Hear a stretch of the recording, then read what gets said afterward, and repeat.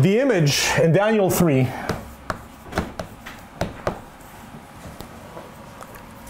it's in Shinar.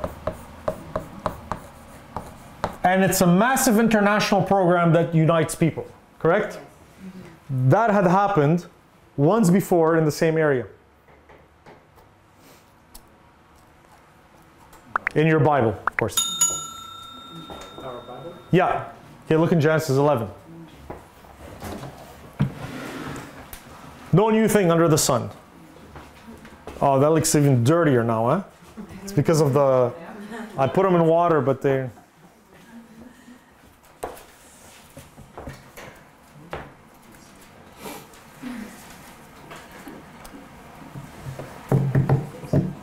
Isn't the Bible fun? Yes. It's amazing, man. It's amazing. Daniel 11, Genesis 11, verse 1. And the whole earth was of one language and of one speech. And it came to pass as they journeyed from the east that they found a plain in the land of Shinar. Right? And they dwelt there, and they said one to another, go to, let us make brick and burn them thoroughly. And they had brick for stone, and slime had they for mortar. And they said, go to, meaning let's go, let us build us a city and a tower whose top may reach unto heaven. And let us make us a name, lest we be scattered abroad upon the face of the whole earth, because what had just happened? The flood. And the Lord had told them scatter, and they didn't want to scatter. They built, we forget, they didn't just build a tower. They said we're going to build a tower and a city.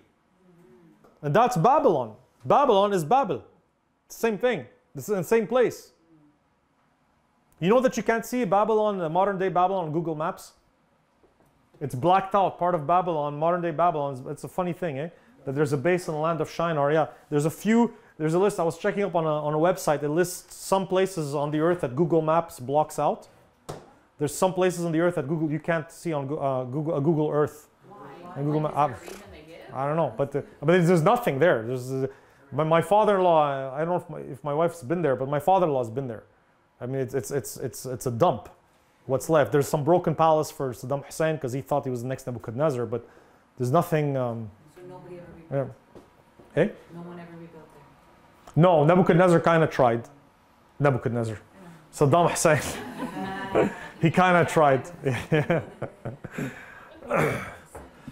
Okay, so they build a city as well. Now, the city is the geopolitical aspect of the project. So the tower answers to the religious aspect of the project. There was a religious aspect to it.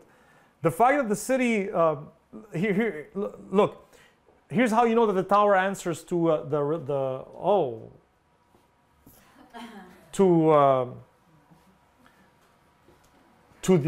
how do you know that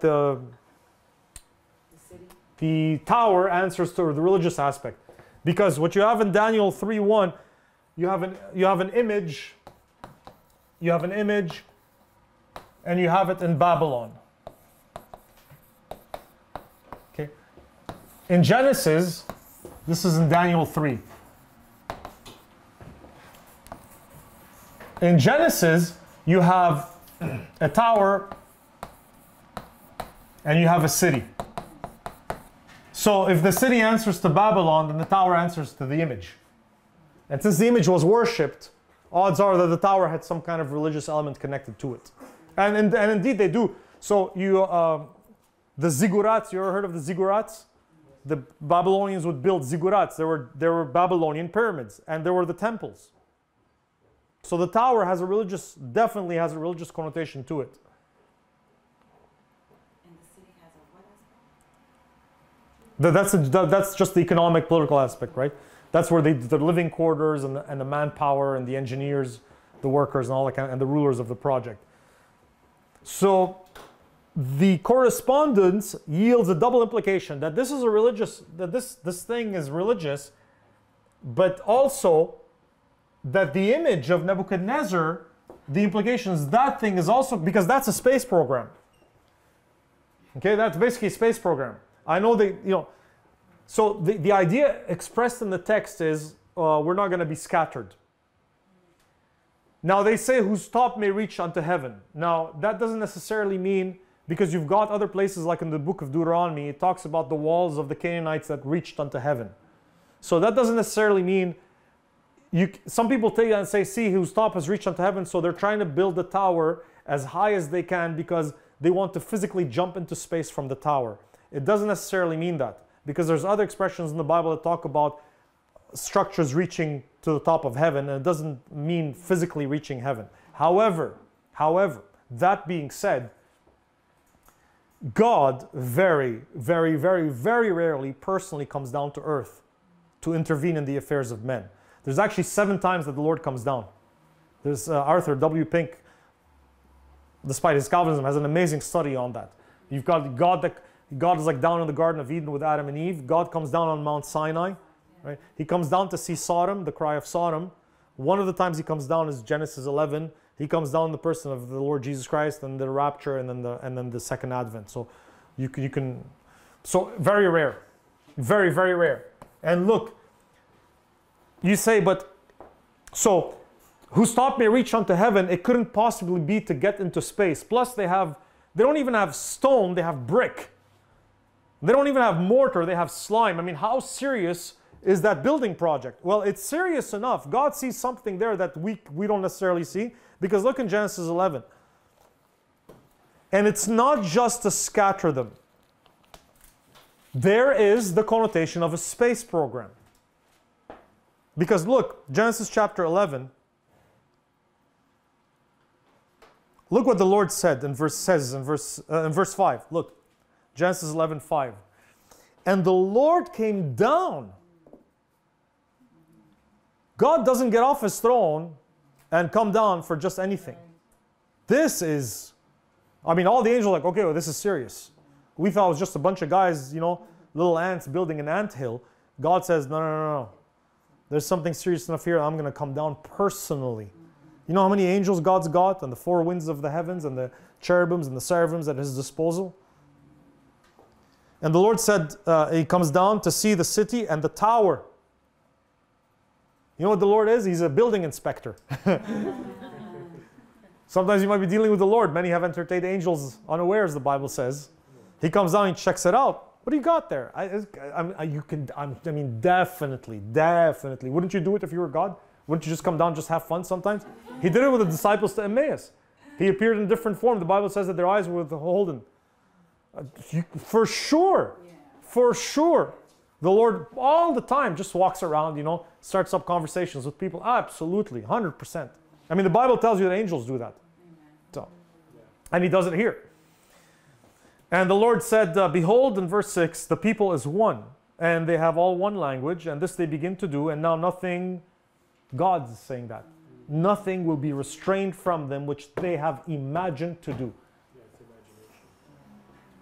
Now, I know we say man is just an anthill, and the Lord said, without me, you can do nothing. But the context is spiritual there. I get that. I know that man is nothing compared to God, and he esteemeth the nations as nothing, and less than nothing, as a drop in the bucket in Isaiah. I get that. But this is God himself saying, mankind, when they work together, can pull off anything they want with no exceptions. And fallen mankind, without the powers that we had before we fell. That's God's own testimony. See, because you've got a lot of people saying today, like especially in the conspiracy world, like, oh, it's impossible that man reached the moon and goes to space. Wait a sec. God himself says man can do it. Now, I'm not saying that everything NASA says is true. I don't know about the moon landing. I don't know if it's true or not. I don't really care. My point is that God says we can do it if we want to. And it's serious enough that the Lord says, look what they're starting. And here's God's thinking. He says, the thing is, this is not going to stop here. That's the thinking. God is saying, this is the beginning of something that if I don't stop, because you have to remember what the context is. The context, he just flooded the world because of angels that fell down. You know what E.T. wants to do? Phone home. E.T. wants to go back. Who wants to stay here if you're a fallen angel? They want to go back to those stars. They want to go back to their abode. That's the Antichrist. By the way, this is future. In Isaiah 14, he says, I will ascend, I'll set my throne in the sides of the north. I will ascend above the stars of God in the sides of the north. And we say that's Lucifer. He wanted to go up and they'll cast him down. That's not the context at all. At all. This is future. That's the Antichrist talking. The Antichrist on earth is going to try to get back up there. He wants to go back. Earth is a demotion, a fallen earth form. They want to go back to those stars. And so the Lord sees something dangerous, because remember, there are giants before the flood. Moses, there were giants in those days, and also after that. So you've got giants there with their advanced mental capacities, physical capacities. They're part angels, those guys. And they're teaching mankind what you can do. There's a Canadian company. There's a Canadian company a few years ago that is designing, because the cost of going to space is so expensive if you have to overcome gravity, and we're still using, as far as we know, we're still using just simple propulsion. Mixing hydrogen and oxygen, right? I think it is. And it costs a lot just to overcome that initial, I guess it's inertia, just to overcome that. And then once you get into orbit, it's easier because gravity has less of a pull, and it's easier. But it's very, very expensive just to shoot off those first few kilometers. So the thinking is, and it's a Canadian company designing that. It's a collapsible elevator that goes up like kilometers. It goes like this, and then you can with cables haul off equipment to the top, and then they can launch from the top. And a Canadian company is working on that. So the Lord sees that. He says, this is serious enough. I've got to stop this, because they will make it. And you have an Amos and you have an Obadiah where the Lord says, though thou settest thy nest among the stars, from thence will I bring thee down, saith the Lord. So God says, I know you could reach the stars, and even if you do, I'm bringing you back down from there. So the Bible itself, and that's an amazing thing to me, because people say, oh, the Bible, they were written by a bunch of goat herders that didn't understand science, and they were worshiping the moon and the stars. What other book, religious book in the world, that book tells you that you can live among the stars? Which is supposedly the modern understanding of things. And so you've got twice now, twice Amos and Obadiah says, though thou settest thy nest among the stars, from thence will I bring thee down, saith the Lord. So I'm bringing you back down. So that's a space program going, or it's the inception of a space program. And God says, no. Yes? So if, let's say, the humanity ever got to the point where they tried to start setting up things on the moon, God would shut it down. He says amongst the stars. That's the limit he gives. So if we ever start getting, but the stars, I mean, look, I don't know what the truth, you have to keep in mind. A lot of what we know about astronomy, there's two things going on. A, you have to trust your sources, which I don't know if what they're telling us is true or not. And aside the conspiracy, you've got I heard a Japanese astronomer say that the highest margin of error of any science is in astronomy. He says what we think we understand about what we're looking at, and he actually gave a number that I forgot, so I can't quote it, but it was 1 to the, I don't know how power. He says when it comes to astronomy, our margin of error about what we're seeing and describing is so given that, the closest star they tell us is Alpha Centauri, which is 4.2 light years. 4.2 light years is 4.2 years of traveling at almost 300,000 kilometers per second, not per hour. the sun is a star, so Per second. Yeah, well, I don't really, God placed us there. There's no real.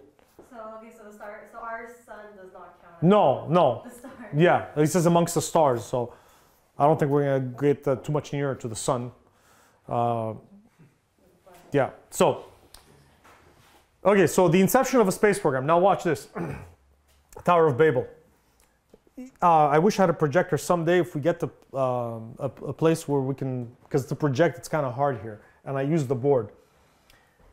The European Parliament, have you ever seen pictures of the European Parliament in Strasbourg? During the break, you know, it's hard to believe that stuff. It's just hard to believe, but it's there. It's the building. The European Parliament is built like this. You can check it during the break, okay? It's built like a tower. That's the European Parliament in Strasbourg, and they've left off the scaffolding on the outside as part of the structure, decorative scaffolding. So the European Parliament is built consciously like the Tower of Babel, and the decorative scaffolding is part of the structure. It's probably too far for you to see, but it was designed to look like an unfinished Tower of Babel to send the message that what we started in Genesis 11 we're going to do.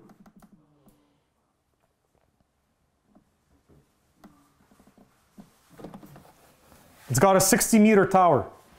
It's a 60-meter tower, right? I don't know if you can see it. But that's the European Parliament. It's built like a tower. And it was Glenn Beck and others before him that said that you could take a pic. There's a famous painting by Peter Bruegel of the Tower of Babel. And it looks like it was based on that painting, the structure, the way it's built. I mean, that's the European Parliament. They have... this is a poster that says Europe, many tongues, one voice. And what that is, remember Tower of Babel, when they were building the Tower of Babel, it was of one language, one speech. In 1887, L.L. Zamenhof laid the foundation of an international language today known as Esperanto. It is the most widely spoken, constructed international auxiliary language in the world. In 1954, the United Nations officially recognized Esperanto as an international auxiliary language in the Montevideo Resolution. They're pumping money into that to have, they don't want English as the lingua franca of Europe. And so they've built a language to unite Europe, and the European Parliament is based off of the idea of a Tower of Babel. Outside the Winston Churchill building for the European Parliament is a woman riding a beast. Of course, it's Revelation 17. And it's because it's Europa that sat on Zeus. That's right outside the European Parliament. You can go visit that stuff. Woman riding a beast. Because that's what Europe is a Lebanese girl, Europa, in most of the stories. And Zeus, God, shows up as a white bull and he kidnaps her to Europe. It's a woman riding a beast, where it's Revelation 17. So what that means, what that's telling you is, whatever Nebuchadnezzar was doing had connections, at least in the inception, to a space program. Now, I'm not saying that, you know, if you're part of NASA that you're satanic. I have two uncles that have worked or still work with NASA, and one of them is a born-again Christian. He's a faithful Christian too. Okay, so I'm not saying that. Just because you work for the United Nations doesn't mean you're working for the Antichrist.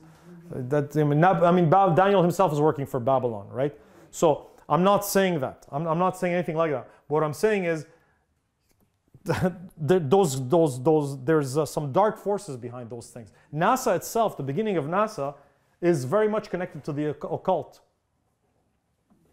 And this is nothing hid. You can easily read about that and find out a lot of information on that. You guys ever heard of the name of Edward Alexander Crowley? He was actually a Brethren, and he founded modern day Satanism, basically, in the United States. So what that guy is, I'll tell you in a second who that guy is. You'll see where the connection is going to come in. Okay, listen to this. He became homosexual, and he discovered the occult. He drops out of university, this guy. This is in late 19th century. And he gets associated with the Freemasons. And he marries a girl, and he goes down to Cairo in Egypt. This is NASA. This is going to tie into NASA. He goes down to Egypt, and during that trip, she takes him to a museum, and she sees a stele, like a picture, known as Ankhen Khonsu, whose exhibit number was 666. According to Crowley's later statements, on April 8th, he heard a disembodied voice that claimed to be that of Aiwass, the messenger of the Egyptian god Horus.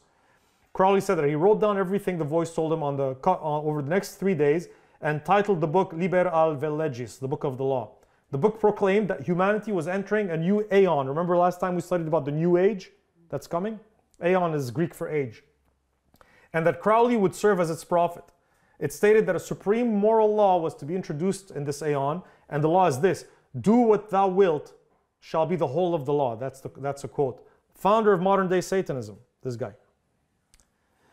And that people should learn to live in tune with their will. This book and the philosophy that it espoused became the cornerstone of Crowley's new religion, Thelema.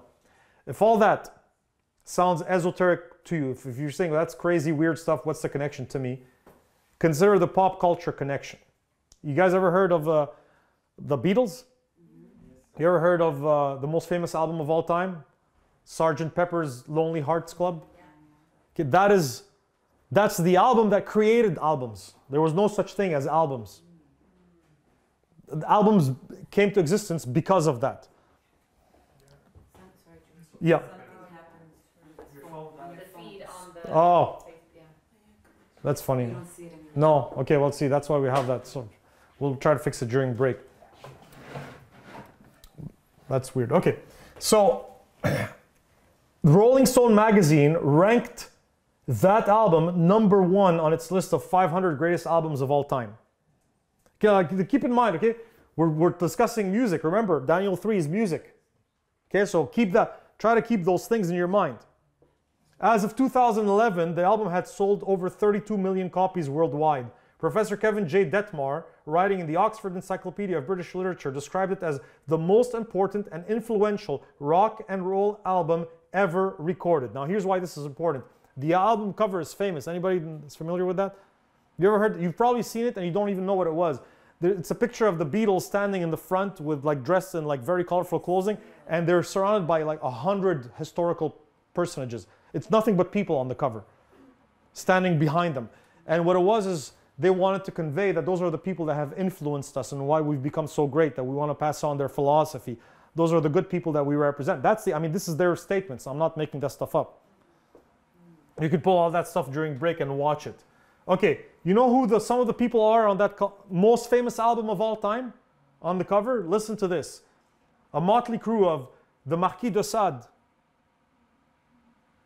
You know who that guy is, you just don't know it. You ever heard the term sadism? When people derive pleasure out of hurting others? Marquis de Sade was a French nobleman, and he used to do that. That's where the word sadism comes from the Marquis de Sade. So they put that guy on their album, most famous album of all time. Marquis de Sade, Friedrich Nietzsche, whose philosophy helped encourage Hitler in the Holocaust. Adolf Hitler is on the cover, and Aleister Crowley. You say, what's the connection between the Beatles and the founder of modern day Satanism? In September 1980, 3 months before his death, John Lennon would tell an interviewer of Playboy magazine, the whole Beatle idea was to do what you want, right? Take your own responsibility. Although Lennon did not quote Crowley verbatim, both proponents of the occult and Christians have argued that Lennon's reference to the Beatle idea as, quote, do what you want, is actually a restatement of Crowley's law of Thelema, do what thou wilt shall be the whole of the law. By the way, most famous song ever voted by the Brits as their favorite song of all time was Imagine by John Lennon. The Tower of Babel, the description of and the flood, the Lord saw that the heart of the imagination of the thoughts of the imagination of the heart of man was only evil continually. And in that line he says, imagine all the people, and he says, and no religion too. Imagine no heaven, no hell, and no religion too. That became the drug and the religion of those young people in the 60s and 70s and 50s. Okay, let's tie it up now. Recall our connection to music and worship. So what you've got so far, well, how does Aleister Crowley though connect to NASA? Enter one John Whiteside Jack Parsons. Jack Parsons was an American rocket engineer. He's actually the father of modern rocket science, Jack Parsons. The guy, what he did, he was a rocket propulsion researcher, a chemist, and a consultant for the Israeli rocket program. He was associated with the California Institute of Technology, Caltech, if you've heard of it. Parsons was one of the principal founders of both NASA's Jet Propulsion Laboratory and the Aerojet Engineering Corporation. He invented the first rocket engine to use a castable composite rocket propellant and pioneered the advancement of both liquid fuel and solid fuel rockets. Parsons supposedly learns about Aleister Crowley while taking a couple of night classes at the University of Southern California. So he and his wife Helen joined the Los Angeles branch of Crowley's Ordo Templi Orientis. It's a secret lodge where Crowley is disseminating his religion. So Parsons joins Crowley and he becomes a member of that cult. That's the father of modern day rocket science, guys. By the way, what I'm telling you used to be on NASA's website, and I have the quote, and I just found out today that NASA purged the guy's name from their website. And I went out and checked, and I found articles about that saying they took out Jack Parsons from their website, but I have the original quote because I did my research on that before 2018. Okay, so listen to this. Here's what happens. While pursuing magic, Parsons is also working with Theodore. This is amazing stuff. While pursuing magic, he's working with Theodore von Karman. And he's working with Frank Molina and Ed Foreman at Caltech. You say, who are those guys? So there was something called, you ever heard of Project Paperclip? So what happens is, after World War II, those German scientists were brilliant. They really were. I mean, a lot of technology you have today comes back to World War II. The V-2 rocket that was terrorizing the Brits, the ability to launch rockets, was a formidable weapon in the hands of the Germans. And had the war gone on longer, had they been able to use the V-2 rockets more, the Allies would have probably lost. So after World War II, yeah, the Allies have won, but you've got all those brilliant scientists. You want to hang them, but you want to use them. So there was a project to secretly, and this is declassified information, because in the States, after 25 years, you can declassify the information. This is, again, nothing that people deny. This is out in the open. You can do your own research. Project Paperclip was, at the time, a secret US project to bring those brilliant engineers and scientists into the States and use them to develop their space program and their weapons engineering, because the communists had come in and split Germany in half, and Stalin was taking his own German scientists. So you don't want the guy to end up with the V-2 technology, you want it for yourself. So a lot of them went to live in Arizona and had nice lives and made millions of dollars and worked on NASA projects so, you know, because they were useful to them. So if those names, so these are the guys that he's working for. Just to give you an idea, von Karman was a Hungarian-American mathematician, aerospace engineer and physicist who was active primarily in the fields of aeronautics and astronautics. He's responsible for many key advances in aerodynamics, notably his work on supersonic and hypersonic airflow characterization. He's regarded as the outstanding aerodynamic theoretician of the 20th century.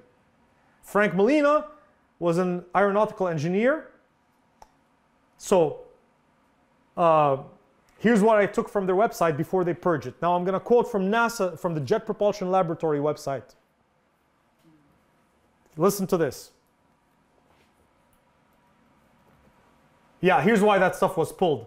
CBS in 2018, and I remember reading about it, that was coming up. They had CBS did a whole thing on Jack Parsons, and they called him Strange Angel.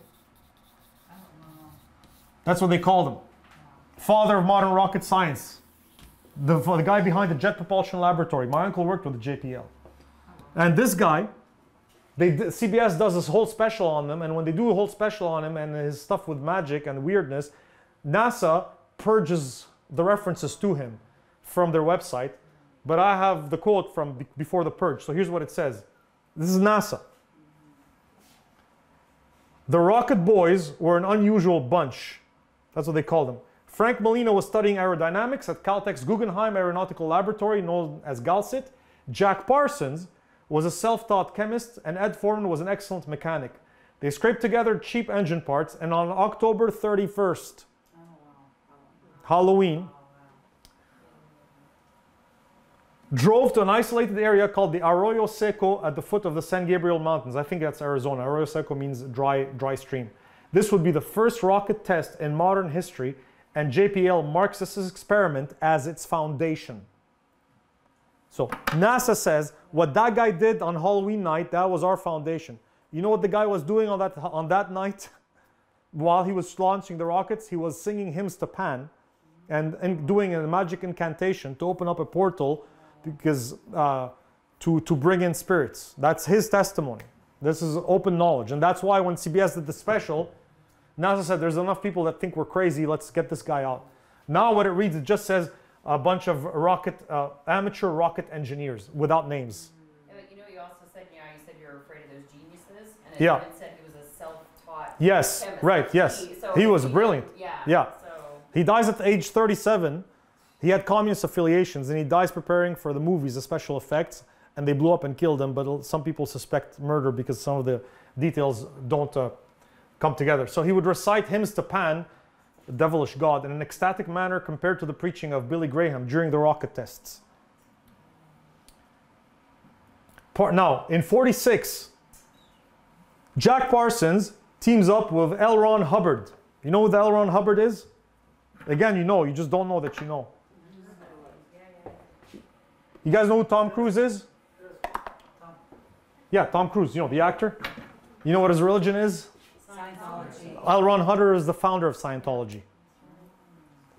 So Jack Parsons teams up with L. Ron Hubbard. L. Ron Hubbard steals his girlfriend, rips him off the money, and but they start doing all kinds of magic rituals together to incarnate a female devil, which Crowley calls Babylon.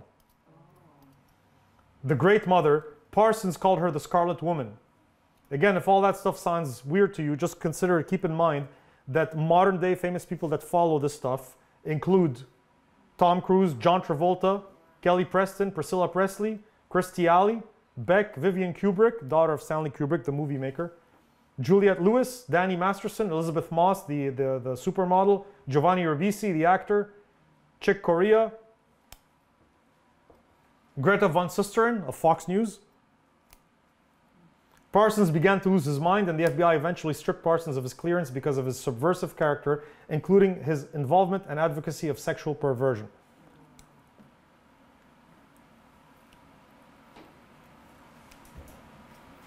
And we've come full circle to the 20th century. Are the Freemasons tied into that too? I didn't Yeah, know they anything are. about Yeah, they them. are. I know Yeah, they have, like, yeah, they are. Yeah, yeah. they are. How art thou fallen from heaven, O Lucifer, son of the morning? How art thou cut down to the ground, which didst weaken the nations? For thou hast said in thine heart, I will ascend into heaven. I will exalt my throne above the stars of God. I will sit also upon the mount of the congregation in the sides of the north. I will ascend above the heights of the clouds. I will be like the Most High. And so what you get is all those space programs. Here's, I think, where the conspiracists kind of miss out. I don't think so much the conspiracy is deceiving people about, and of course they deceive people about the age of the universe and evolution, that kind of stuff. But if you go with the Bible verses, the unbeknownst to the rank and file worker of those organizations, the idea there, remember, the devil knows what's coming. And the devil knows he's going to get kicked out of heaven. And the angels are going to show up here on earth. And according to Daniel chapter 8, the Antichrist is going to exalt himself so high that he reaches the stars of heaven and he casts out a third of them to the ground and he tramples on them. And you've got that in Revelation chapter 12. The dragon with his tail casts down a third. And the tail, according to Isaiah, is the false prophet. So I think what those guys are, unbeknownst to them, the powers that be that are giving them technology and influencing them, we benefit from a lot of that technology. There's nothing wrong with it. But the goal behind that stuff is to help the Antichrist storm back the gates of heaven. Don't forget, in Revelation chapter 12, you've got a battle between the dragon and his angels in heaven. And they get cast out. He's going to need a way back up there. Remember when the Lord says in John chapter 10, he says, he that climbeth up, he's talking about heaven, and the shepherd, he says the shepherd goes out, the porter opens the portal, and he goes out, and he calls his sheep by name, and he leadeth them out. That's a rapture. John 10 tells you that's a parable. That's a parable. That's a parable of Christ coming out. In Revelation 19, John sees a door open in heaven. Jacob, when he's asleep in Genesis 28, he sees heaven open and a ladder reaching up to heaven, and the angels ascending and descending upon the ladder. And he says, this is the gate of heaven, and he builds Bethel, house of God. There's a portal there to the third heaven in that area, according to Jacob himself. So the Lord says, and it's a parable, and John says, they didn't understand what he's talking about. The Lord says, the portal opens, and the shepherd comes out, and he calleth his own sheep by name. Well, that's how you get raptured. Come up hither. He's discussing the rapture of the Lord. The door opens in heaven, the Lord shows up, he calls us by name, and through the power of the Holy Spirit, we get taken up to heaven. In the same passage, the Lord says, he that climbeth up some other way, the same as a thief and a robber. And if you remember, we go up there to the marriage supper of the Lamb, and the Lord says that at the marriage, there's going to be a guy that's there, and the Lord says, how did you get in here? And the Lord says, you don't have a wedding garment on, get out of here. And he's kicked out to outer darkness. So it certainly sounds like somebody's going to be following us. And you have that imagery, of course. Now, when we get raptured up into heaven, you know, there's a body of water. We're going to go through it. It's the deep. praise the Lord, you waters that be above the heavens, Psalm 144 or 45. And we go through it. And that's what you have in the Exodus, that body of water. You have a people being redeemed out and being led of the Lord, but somebody's chasing them. Yeah, the army. And they get destroyed on the way. So there's quite possibility that we get chased. And the Lord just goes, you know? And devil's going to try to find a way back up there. Now, I don't know if you know this, but the Vatican owns 2 observatories. And you got to, I mean, like, why? Yeah. Why? Right. One of them is in Mount Graham. The conditions there are some of the best for observing space. So there's a lot of misinformation about that thing. You can go check the details in the notes, but I'll give you the actual truth about this, because some people write books just to be sensational so they can sell or get clicks. So the facility there is shared between the Vatican and the Max Planck Institute, but they operate an object, a tool to look into the heavens, and the tool is called the LBT Near-Infrared Spectroscopic Utility with Camera and Integral Field Unit for Extragalactic Research. And the acronym, and people have, and I mean, lots of people have written about that, and the acronym for that tool is Lucifer. It's the LBT, I have it in the notes what an LBT is. It's the LBT Near-Infrared Spectroscopic LBT Near-Infrared Spectroscopic, it's utility with camera and integral field unit for extragalactic research. And so Lost guys interviewed the Vatican. They're like, okay, so yeah, we got it. It's technical, but come on, like of all possible acronyms, did you really have to pick one? That's Lucifer. And so you say, well, that's just, they say, well, that's just, the acronym is just, it's a fluke. Yeah. They've got built another one. They've called it Lucifer too. Oh. I'm not kidding. Nice. I have the notes. You can check it. They're all in the notes. Rebecca Boyle has an article about that. Now listen to this. Listen to this. The Vatican may not have named the instruments, but the connections are too close for comfort. They could be dismissed were it not for the Vatican's own stated positions on extraterrestrial life. You know what the Vatican officially teaches on extraterrestrial life? This is Jose Funes. He's an Argentine Jesuit priest and astronomer and the current director of the Vatican Observatory.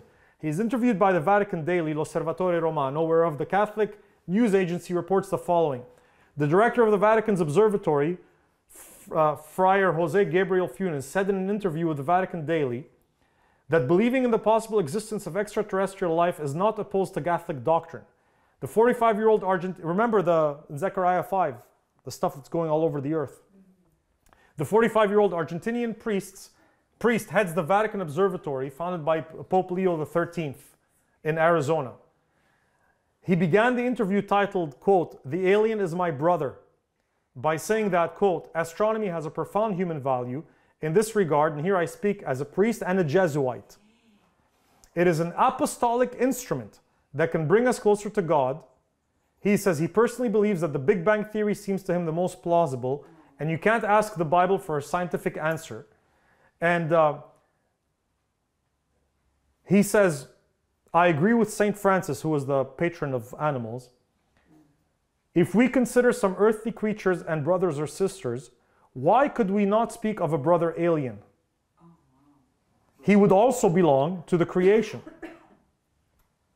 And listen to this. Father Funes says that taking the image of the lost sheep in the gospel, we could think that in this universe there can be 100 sheep equivalent to different kinds of creatures. We, belonging to the humankind, could be precisely the lost sheep, the sinners that need the shepherd.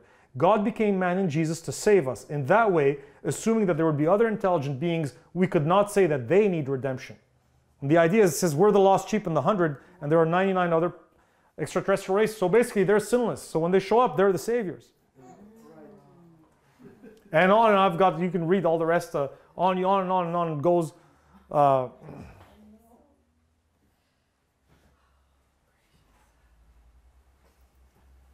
Give me 5 minutes, we'll finish early, okay?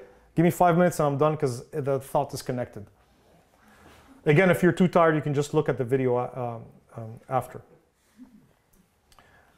The world is seeking unto the gods. Remember we were talking about they're looking for saviors from outer space? If now the Vatican's saying the aliens could be our brothers, and he actually said he would baptize the alien if he showed up. So Okay. Wow.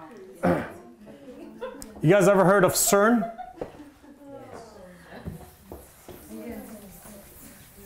So you've seen those observatories would be like portal? I don't know, but I'm saying they're running observatories and they're saying whatever's coming from space would be our brother and they don't need redemption. Yeah. So it's some kind of connection. It's just, you know, and the instrument's called Lucifer. I mean, it's just a bit strange.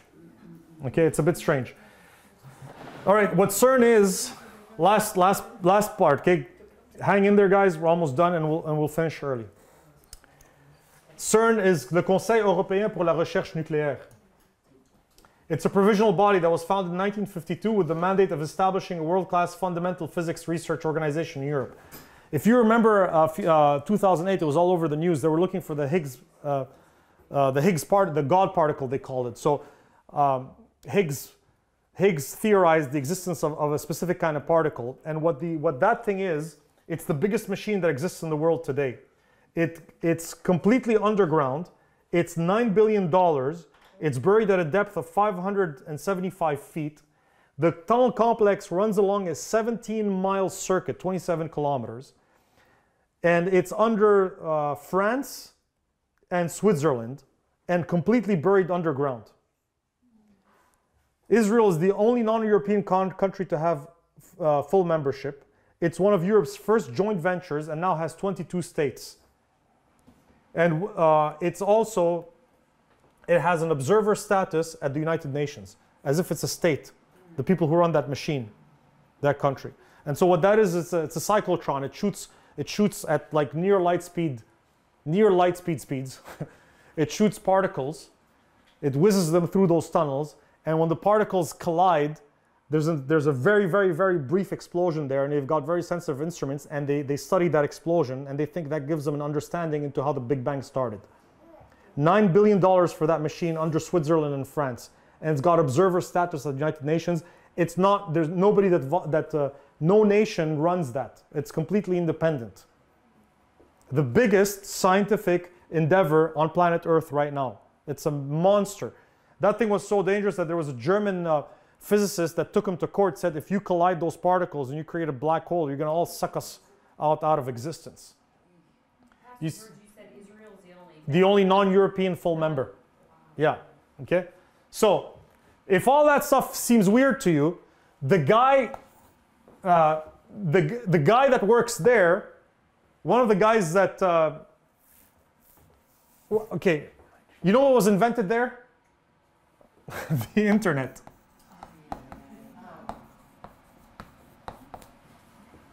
This stuff is closer to you than you think. Tim Berners-Lee.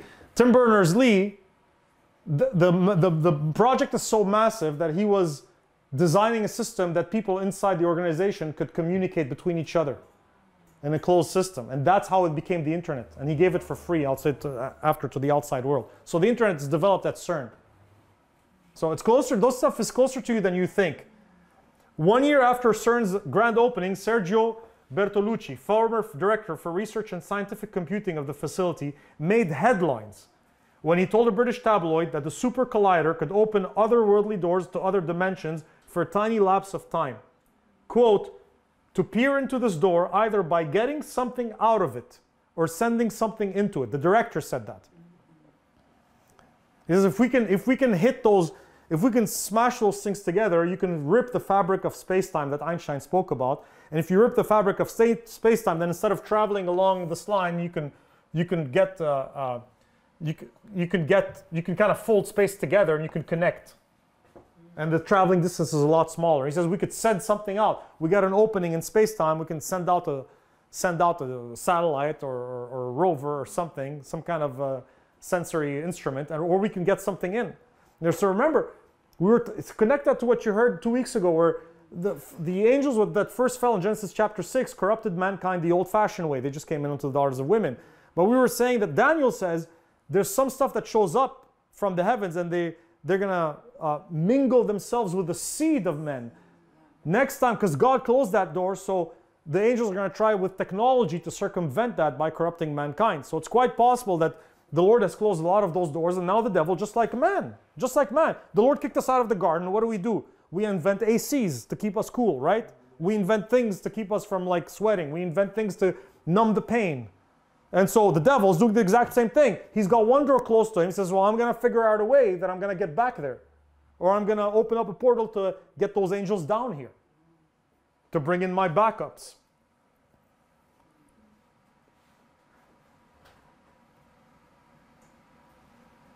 In 2016, CERN launched an investigation into a video filmed that night on its Geneva campus depicting a mock ritual human sacrifice before the image of Shiva, the goddess of destruction. Usually scientific organizations don't want any connection to religion. They avoid it. They've brought in a huge statue of Shiva, and because she's inside a circle, which is typical of the cyclotron. So a lot of people are saying this stuff is weird. So some of the guys with the passes did a video of a human sacrifice, a mock human sacrifice, and uploaded it to YouTube. And it got millions of views. And so the journalists are saying, what's going on? And the director, she's saying, well, they have passes, and because there's so many conspiracy theories about us, they just wanted to prank the world, and that's why they did that. Very elaborate with different camera angles and stuff like that. So this is this is what we're dealing with. That the idea that we're gonna have space. We'll call it tonight, okay?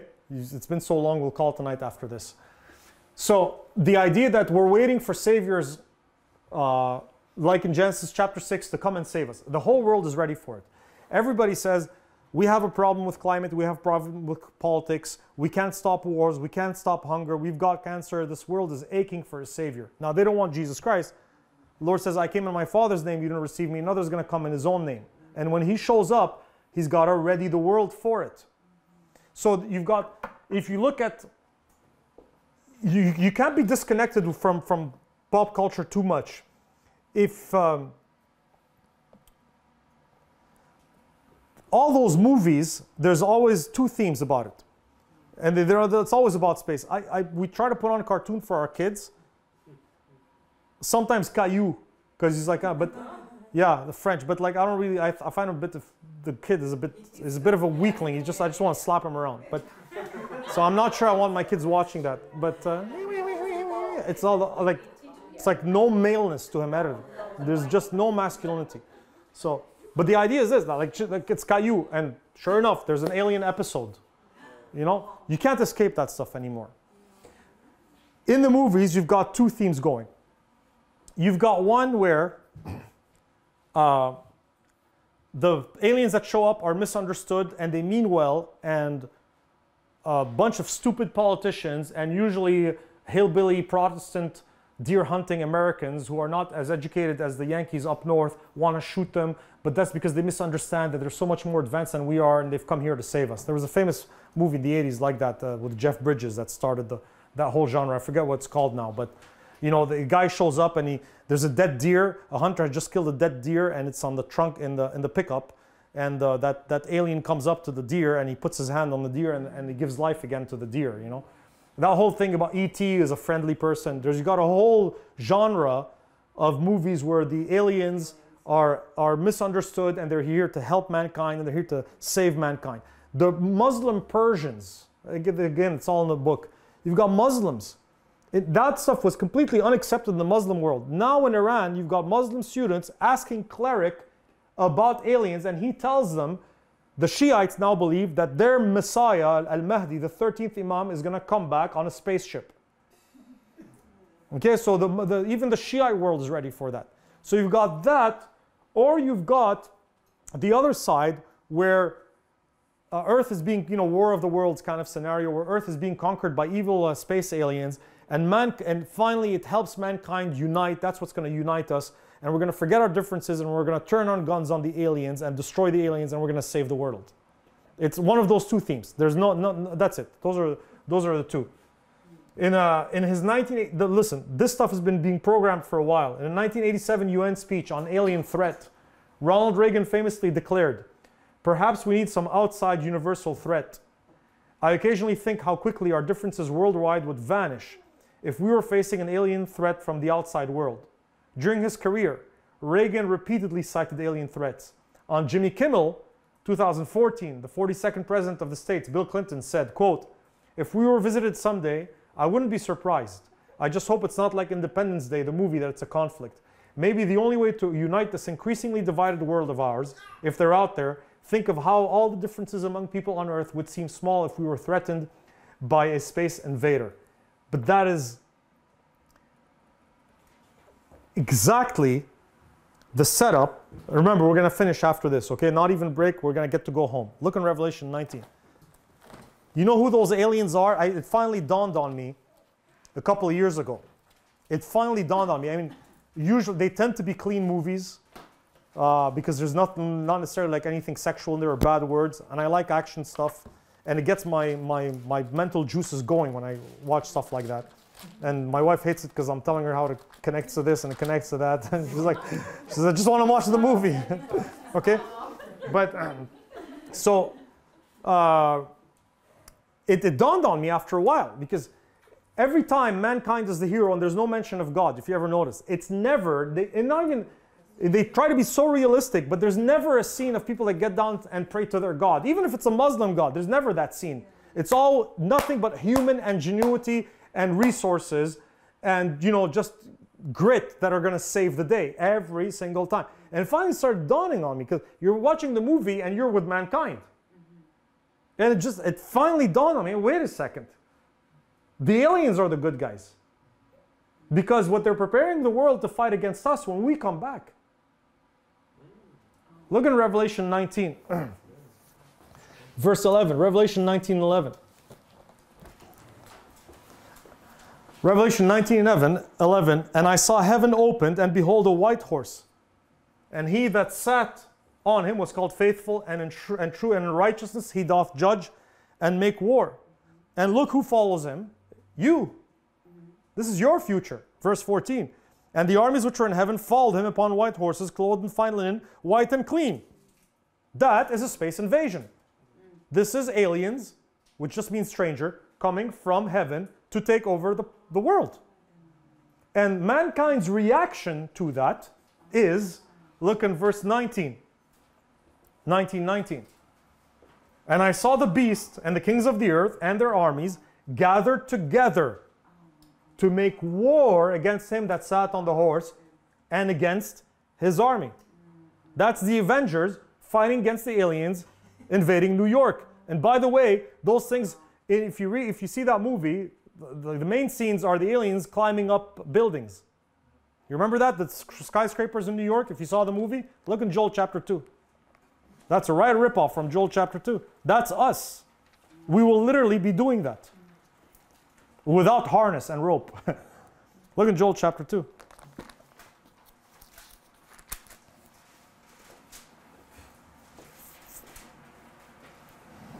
Here's your future. Congratulations, you're the space invaders. Joel chapter 2, verse 1.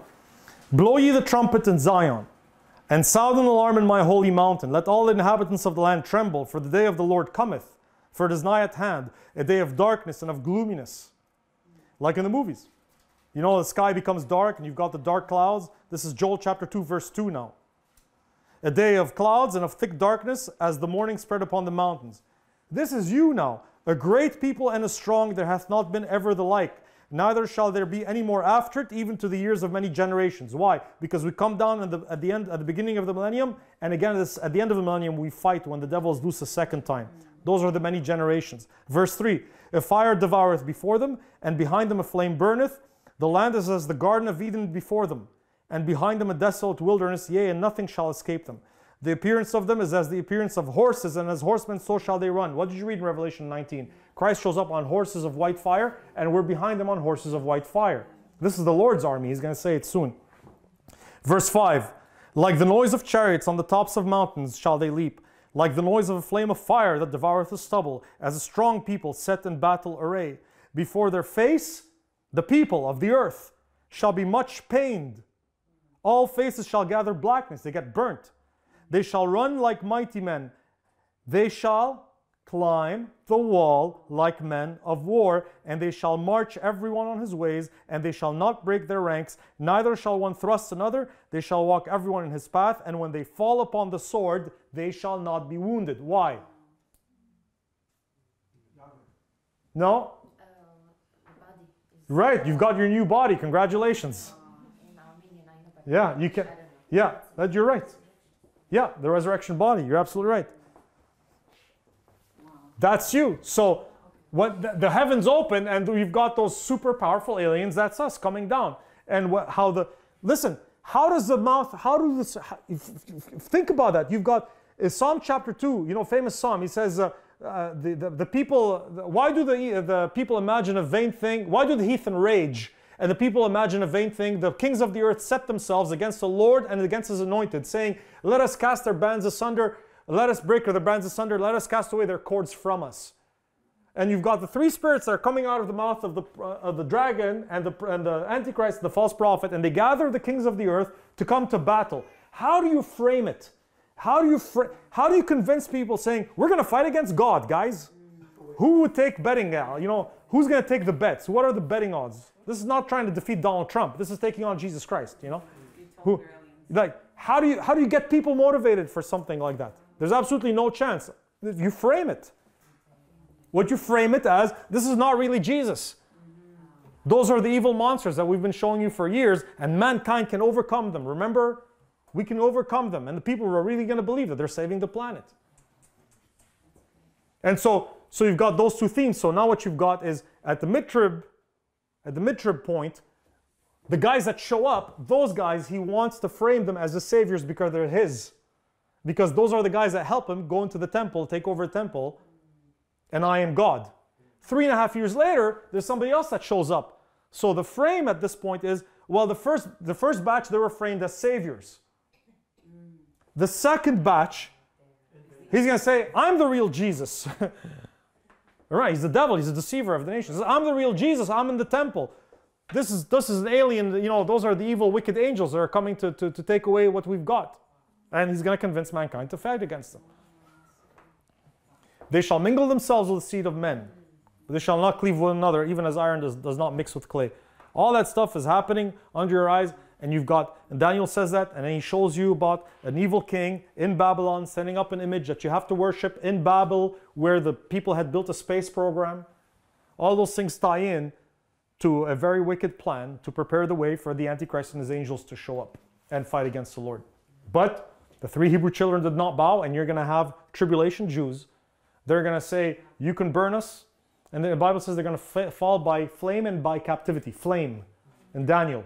And that's exactly, those 3 Hebrew children are a picture of tribulation Jews, that when the Antichrist shows up and he says, I'm God, worship me, they're going to say, we may burn, like Lester Roloff says in the song, we may burn, but we'll never bend. And you'll have Jews that will reject, and they will die, and they will be resurrected 3.5 years later to reign for 1,000 years with Jesus Christ. So that story there that you're reading in Daniel chapter 3 is a picture of tribulation Jews refusing to worship the Antichrist, and that will die by flame. But some of them are miraculously delivered by the Lord. Okay, let's close it up for tonight.